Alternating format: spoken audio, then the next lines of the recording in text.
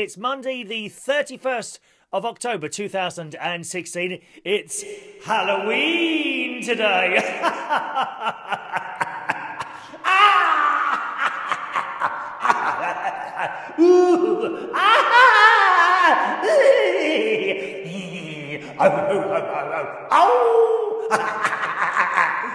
Yes, it's Halloween today. Have you noticed the little Halloween item I have with me today? Hey, look at this. Now this is very, very heavy. Ooh, really heavy. This was a gift to me years ago from an ex of mine when we went to Disney. Look, it's got a little wind-up thing. Just a minute. Can you hear it?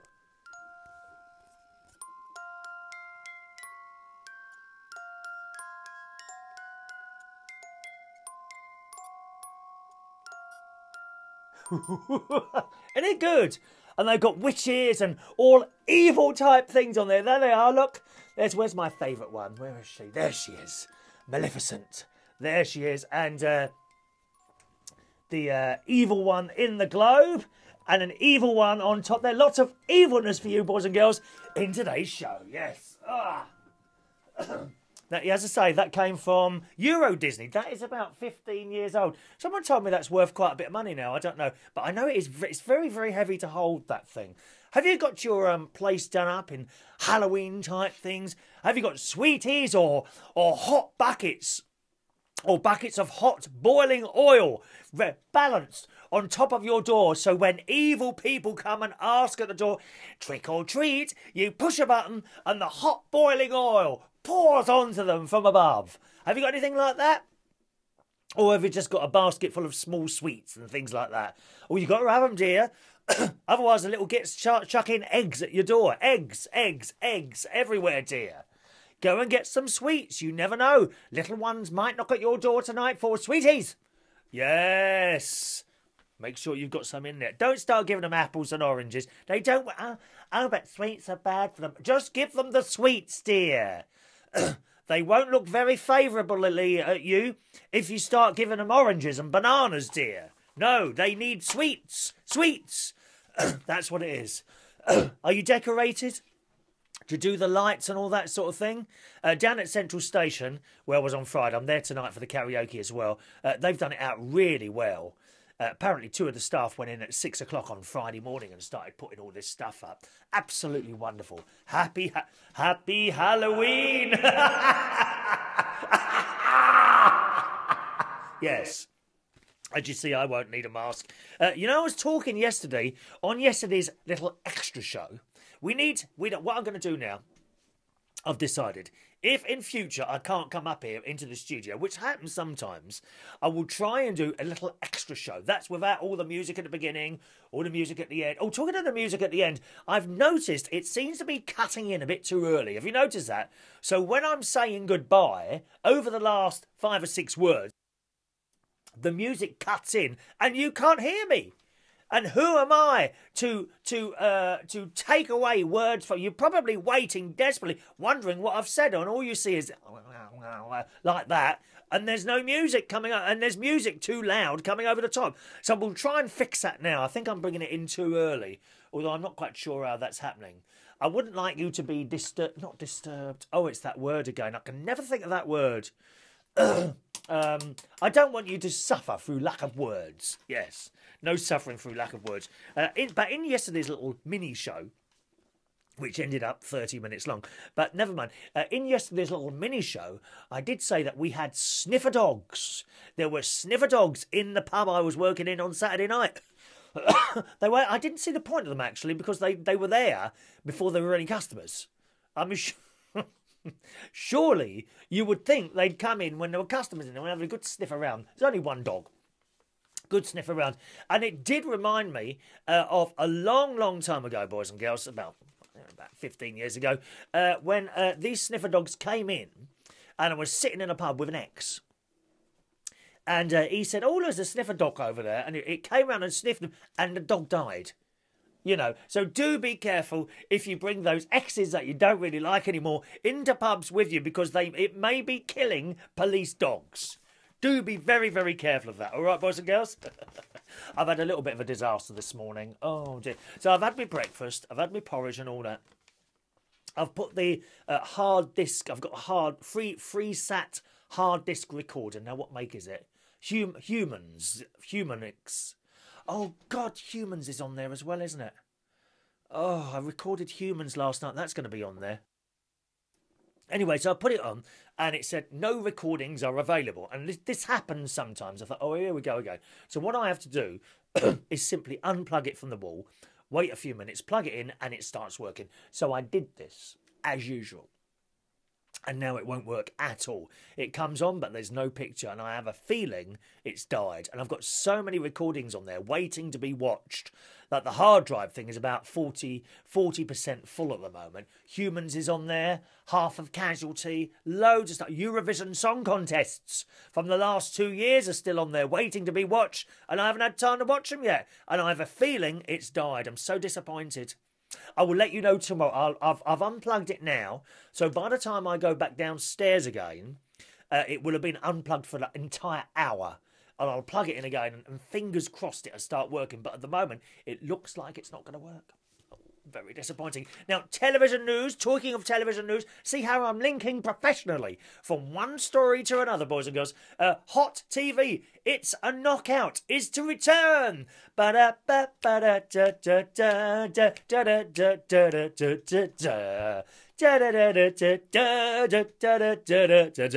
boom, boom, boom, boom. Do you remember It's a Knockout? Yes. Well, It's a Knockout is return with a wacky twist.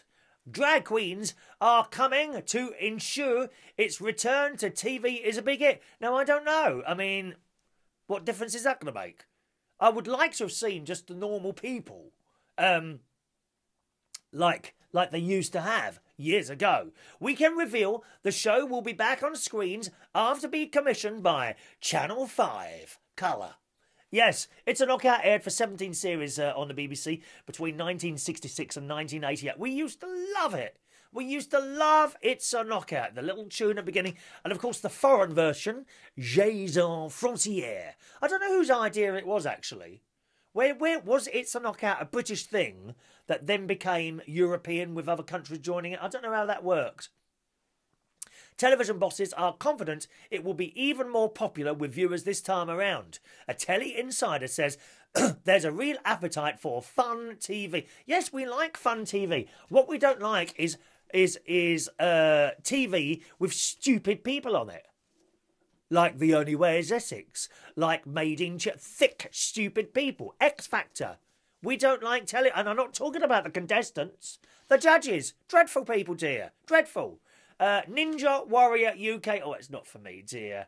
They're all running around in that tight lycra, don't they? Even fat people like myself are running around in... Why do the cyclists do that? Why is it I see cyclists on bikes with fat round their waist, exactly the same as me, dressed in tight lycra? It doesn't look good. Please stop doing it, dear. Dreadful. Dreadful. Anyway, Ninja Warrior UK has been a massive ratings hit, and family-friendly shows like Bake Off and Saturday Night Takeaway, actually I quite like those two, Ant and Dec on Saturday Night Takeaway, are doing better than TV shows like X Factor. Yeah, because it's not fixed. Or at least it doesn't look like it. The X Factor actually looks fixed. If it isn't fixed, then I'm, great pity. If it is, well, you need to make it a bit less obvious. We know that when we see those faces of the judges, we know that those shots are taken after the show has been made and edited in. It's just so badly done now. The story goes on. It feels like the nation wants to see fun shows on the box. That's what this is, a fun show. Fun, fun, fun, fun, fun, fun, fun. Halloween. Fun, fun, Halloween. Yes, fun. It feels like the nation wants to see fun shows on the box, and It's a Knockout is just that. Show chip. This is in the Daily Mail, by the way. Daily Star. This is in the Daily Star. I'm reading a story from the Daily Star. I mean, this show has gone right downhill today, hasn't it? Reading a story from the Daily Star. Where's it all going to end? We'll be picking up the Morning Advertiser next, dear. Or that dreadful paper, The Guardian or The Mirror. Lefty papers, dear. We'll be picking up those next. God's sake, The Star. Do you want me to show you the topless picture as well? No, not on this programme, thank you. This is not a porn programme. Not a porn programme. Our insider says the producers think getting drag queens involved will bring the show bang up to date and help attract a younger audience. Well, I don't know how they think that. I mean, it's a great idea, what the whole series, though. Surely not the whole series. I can understand them doing one here and one there, but there we are. Perhaps I should be a drag queen. I should be a drag queen and enter It's a Knocker. I mean, I could do all those things, running around like my big butch muscles, jumping up and down little ropes and things like that, following firemen along their poles. It says they've already started hiring and there's some real talent in the bag already. So I'm looking forward to that. Very much looking forward to that, aren't you? It's a knockout. Anyway, that's one story there. Now, I've got lots to tell you today, actually. Look at this little cutie story here. Cutie story. Oh, have you ever seen a hamster in a jumper? Oh, look. You want this in your bed with you, don't you? Eh? You want to cuddle this hamster? Look at the little jumper. My mum, actually, she used to make, and she's not the only one, of course, my mum used to make hats, little woolen hats, and I think she used to send them to some nuns in India, or I think it was India, where they actually dump babies. They dump unwanted babies. Anyway, these Catholic nuns used to... Oh, I don't know if they were Catholic, because there's different types of nuns, isn't there? Let's just say nuns. These nuns would go around collecting these babies and taking them into what do you call it? A child, a baby house, I suppose, a baby house, and look after them until they grew up. People used to make little woolen hats to put on the babies. They're ever so small they were. When my mother died, that was in 2000. I found some of these little hats and I sent them to the nun. I think, where did I take them? I think I took them down to the church in Roehampton and gave them to one of the nuns there. A lovely thing to do. Anyway, you can get little jumpers for hamsters now. Look, there we are. A tiny hairless hamster in the US state of Oregon will keep warm this winter after getting a custom-made sweater. I don't see the word Ralph Lauren on there, or Ted Baker. But never mind. A staff member of the Oregon Humane Society in Portland, where she's being cared for, knitted the sweater to help the 1-year-old Silky stay warm. Oh, is that his name, Silky? She does not need to be kept in a heated environment, especially in winter. She does. I'm jumping in a sentence here. The hamster was born hairless due to a genetic mutation. I've got a genetic mutation. It means I can't keep my mouth shut for more than 2 seconds at a time. Except for short curly whiskers on a little snout. You can't actually see the short curly... Oh, you can on this one. There's another picture of it there, look. Oh, is it the same one? How can you tell, dear? They all look the same to me. Oh, sorry. Is that a racist comment? Is that racist against hamsters? They all look the same. I hope it's not offended. I haven't offended the mouse, have I? She does need to be kept in a heated environment, especially in winter. While she isn't fluffy like a normal hamster, we like fluffy, don't we? You like fluffy. While she isn't fluffy like a normal hamster, she is just as cuddly and playful as the other hamsters. Oh, look, one more little look at the little hamster. Oh, bless it. She wears the sweater for special occasions, the society said. And that's it. And she will soon be available for adoption. Well, when was this date? I bet she's been adopted already. 22nd of October, that one. Oh, little hamster. Oh, is it 9 o'clock already? Oh, I haven't done my clock yet. It's not 10 o'clock yet. It's 9 o'clock. That's the only clock I haven't done. Oh, no, there's one in the kitchen. There's a couple of clocks. I still haven't put them back an hour yet. Did you enjoy your extra hour of sleep, did you? Huh? You did, didn't you? Me too. Shh, for an extra hour on my new rail-on bed with feather mattress topper. Very, very comfortable. Now, what's this here? We've done that one. I think I had another one here. Oh, I've got to read you this. I've got to read you this. Now, we shouldn't really laugh at this. You know... Oh, hang on, that's not come up. Oh, there it is. That's not come up. Now, you know I've got a little bit of a constipation problem, which has been going on since November. Well, it carries on. It carries on.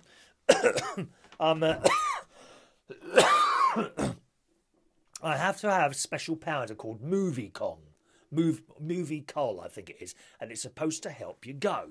Now, it's not been working too well on me, you know. And I'm still kind of, you know, bits and pieces, but nothing to write home about.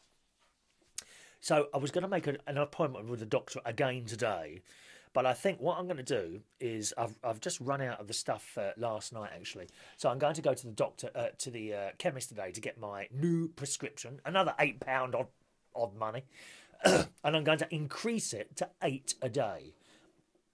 Yesterday I did 5, and there was a little. I think I did do a 4 or 5 yesterday, and there was a little bit of success. Now it says on the packet you can do up to 8. Up to 8, and to continue that for 3 days.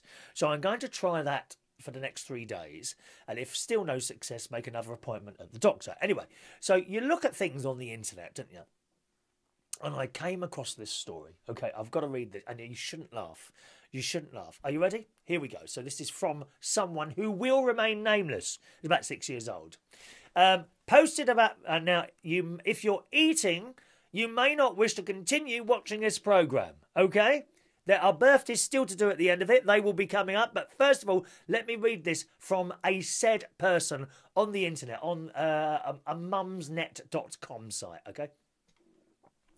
Posted about my ongoing constipation on here recently and was very glad to be put on Movie Col. Now, this is the same stuff I'm on, by my GP. However, she gave me slightly bad advice, I think, and led me to believe that if the dose was right, I'd be daily moving my bowels.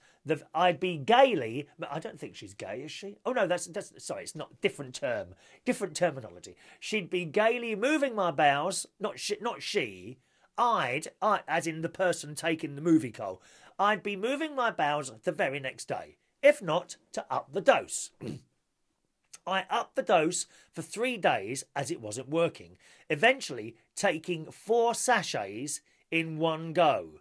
About an hour after this, the first couple of doses must have kicked in, and I had a lovely soft BM. Now, a BM is a bowel movement, okay?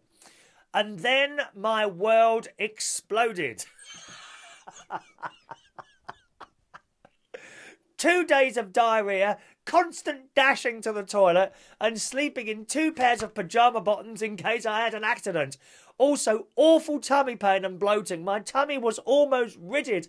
I managed to take a day off and kept up the fluid, so wasn't too worried. Oh, and it goes on. Isn't it awful? So you've got to be careful. You don't know how much to take, you see. You know, you don't know how much to take. I was up to 5. I think I did 4 yesterday. I'm going to have to go up to 8 because there's still nothing happening. Not really to write home about. I mean, I haven't been this morning got that. Has anyone else got this problem? There seems to be actually quite a few people when I'm telling this story, like in private. I don't lead a very private life, as you will know. We like to share things. But it was that bit that got me when she said... An hour afterwards, it must have kicked in and I had a lovely soft bowel movement. But then my world exploded. It's not funny when that happened. I've had that in the car. It's not funny at all. You're in the car. Oh, my God, I need to go. And you need to go now, don't you? Oh, it's just awful. You've got to pull over and find a pub and dash in there, possibly parking on double red lines at the same time. You dash into the pub, you know, hopefully that single toilet in there will be open and there'll be no one in it. Plus, hopefully, never, ever, here's a word of advice for you. Never, ever, ever go into a public toilet of any sort without taking a load of toilet paper in your pocket first. Believe me. Now, I'm lucky it's never happened to me because I've always taken in a little bit of paper. But for God's sake, don't do it. Make sure you've got some tissues always in the car. Maybe a bucket as well. You can chuck the whole bucket. You can get a bucket for £1 now, can't you? You need several buckets sitting in the back of your car for those unwanted incidents. That's what you want. Terrible, terrible. Hello to Simon Keane, who writes on Saturday's show, it's when your ears are itching, when someone talks about you, Mr. Chop Chop, if your nose is itching, it probably means you've got a false black widow spider in there. Oh, no. We don't like spiders. Don't like spiders. It's birthday time, boys and girls. Now, we've got a large selection of birthdays today. Some who I recognise, some who I don't. Happy birthday today to Audrey Gray. Happy birthday, Audrey Gray. Dawn Breaks. Now, is that a little nice little costume you've got on there, Dawn? Very nice indeed. Dawn Breaks. Morning has broken like the first morning. Happy birthday, Dawn. Logan Luckey, it's his birthday today. Little Jack James, where have you been, Jack? You used to work with me, didn't you? In Clapham there. Happy birthday, Jack. Happy birthday today to Kris Crystal Vase. Crystal Vase, that's a good name. Crystal Vase, happy birthday. Alessandro Opuratori. I hope I've got that right. Alessandro Opuratori. Is that how you say it? Happy birthday. All right. Dave Murray. It's Dave Murray. Happy birthday to Dave. Shelli Constantine. It's her birthday today. That's a nice name, Shelli. I like that name, Shelli. Happy birthday. Dame Barbara Monsoon. We've got some names today, haven't we? Happy birthday, Dame Barbara Monsoon. And Kalim, our little Kalim, who I used to work with in Ealing. Kalim Hussyin. Hussyin. Is that correct? Hussyin. Happy birthday to Kalim Hussyin. I hope you're doing very well, Kalim. I often think of people that I used to work with and what they're doing now. So happy birthday. Here comes the song.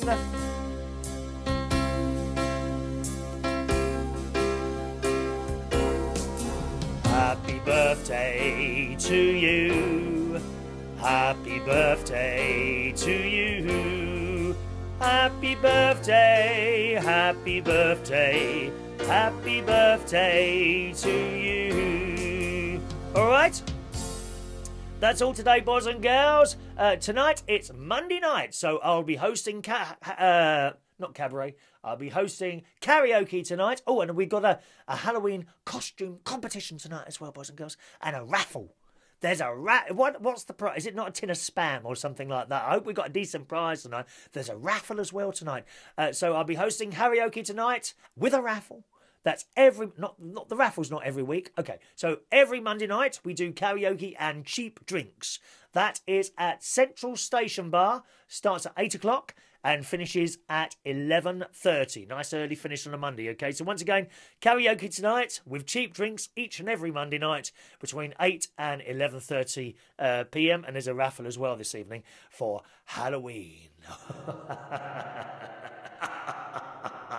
So that's it today, boys and girls. Nice to see some of you down at the karaoke. Sing as many songs as we can possibly sing. And apart from that, enjoy your Halloween day, all right? Bye-bye, boys and girls, and I'll leave you with these laughs.